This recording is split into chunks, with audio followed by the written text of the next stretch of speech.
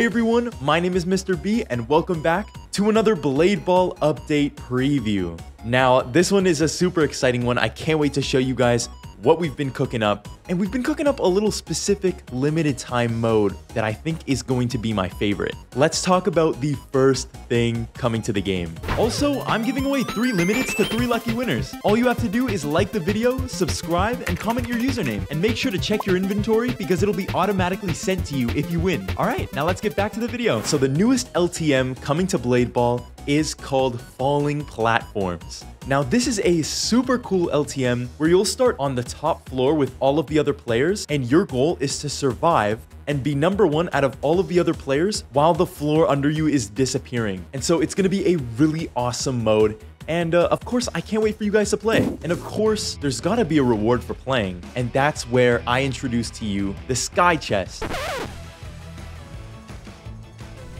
Now, the Sky Chest is going to have a bunch of different swords, emotes, explosions that you guys will be able to collect through playing the new mode. The Sky Chest isn't the only thing coming because we're also dropping the Sky Pack. Now, this is going to come with a new sword, emotes, and you've got 25 Sky tickets, which you're going to be using on the Sky Chest. So yeah, super exciting. Can't wait to see you guys rocking this new stuff.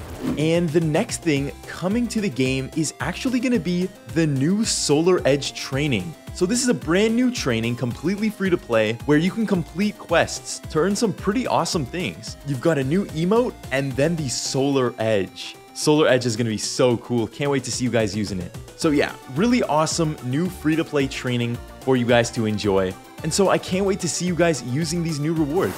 So we've gone over 2 things so far. I think one of the last things I'm going to talk about in this video is the brand new Nebula Spin. Now, this consists of both small and OP rewards with new swords, emotes, and then some of the crazy rewards are going to be the Nebula Blaster. You've got the dual Nebula Blasters, and those you'll actually be able to get with a finisher. So yeah, super cool Nebula Spin, amazing rewards. I can't wait. This is going to be awesome.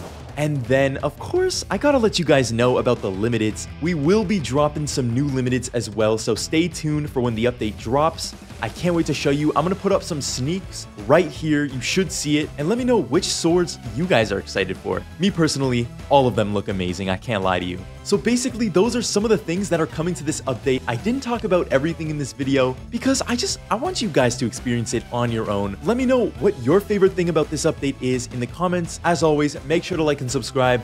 But yeah, guys, I think right now I'm gonna go and grind this new mode. I don't know about you guys, but I'm trying to get some more Sky tickets. So I'll see you guys later. You guys take care, all right? Peace!